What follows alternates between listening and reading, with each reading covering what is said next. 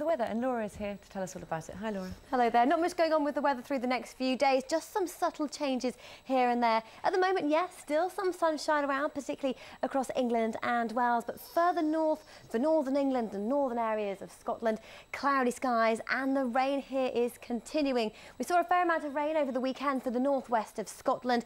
Through the day, the weather front will bring more persistent and heavy rain at times, perhaps 1 or 2 inches before the close of play.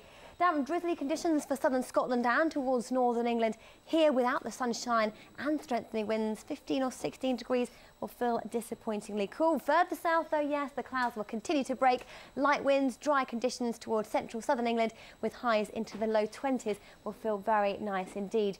Towards the southwest of England and across Wales, perhaps a little more cloud than we've seen over the last few days, but I'm hopeful there'll still be the glimmer of some sunshine. The north of Wales, however, will see thicker cloud rolling in through the day, thick enough to give some spots of rain and drizzle, and a little damp and drizzly too towards northern areas of Northern Ireland. But for the southeast here, also some chinks of sunshine coming through.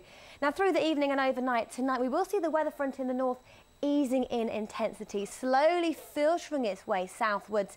It will mean, though, for northern England, Scotland and Northern Ireland, a cloudy, damp, drizzly night to come.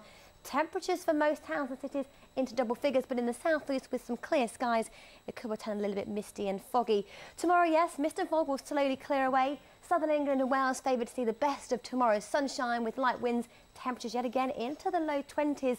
But further north, we will start to see thicker cloud drifting its way to the North Midlands and parts of Wales, and here damp and drizzly and temperatures just down a nudge across northern areas tomorrow. Now, tomorrow night, similar thing that we've had over the last few days, largely cloudy and under clear skies. It will turn misty and foggy.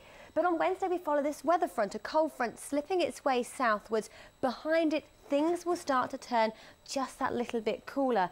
No more low 20s on Wednesday, temperatures 15 to 19 degrees at best. And then as we head through Thursday, we follow this weather front sweeping its way right the way across the country. Follow the isobars to the north. The northerly feed of air show things are going to turn quite a bit colder as we head towards the end of the week, perhaps even a touch of frost first thing on Friday. Laura, thanks so much.